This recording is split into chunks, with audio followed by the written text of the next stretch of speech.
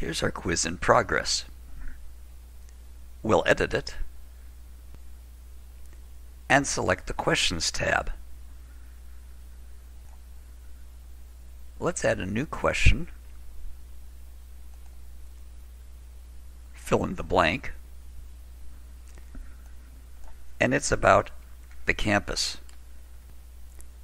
Here's the question.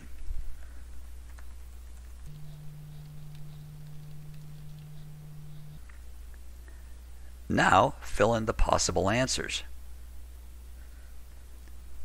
Library, the official name, Library and Educational Technical Center, Tech Center, and Ed Tech Building.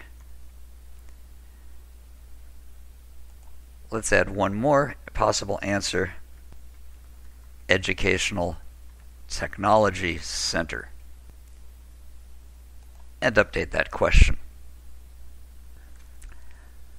The next question, which is about learning styles,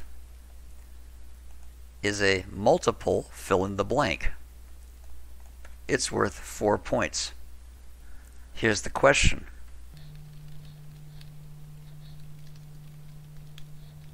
For each fill-in, you give an identifier with a number at the end in square brackets. The letter V in VARC is our first fill-in. We'll call it Style 1. A will be Style 2. R will be Style 3. And K will be Style 4. We'll make those entries a bulleted list. Then select each fill-in and enter its correct answer. For Style 1, the answer is visual.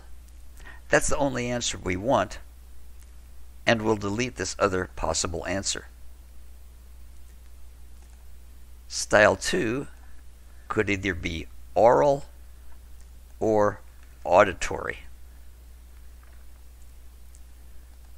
The possible answers for Style 3 are reading, writing, read, write, or reading and writing. Style 4 has only one possible answer, kinesthetic. Get rid of the other possible answer and update the question. The next question is about personality colors, and it's a matching question. It's worth 2 points. Here's the question.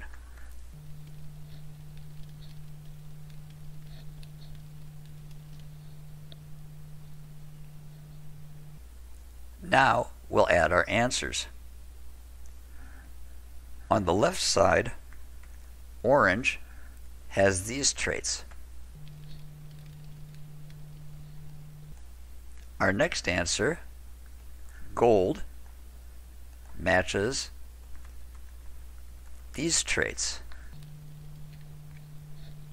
Green has this as its answer.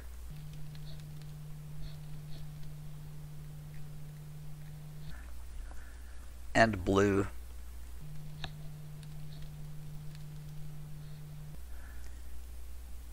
let's add one distractor.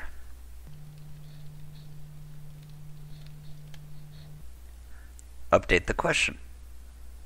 The last question, which is about goals, is an essay question worth 3 points. The question is, you don't enter a correct answer for an essay question. You have to grade those by hand. Again, update the question. Always remember to do that. And we'll save and publish our quiz. And those are the major types of questions you will most often use in your Canvas quizzes.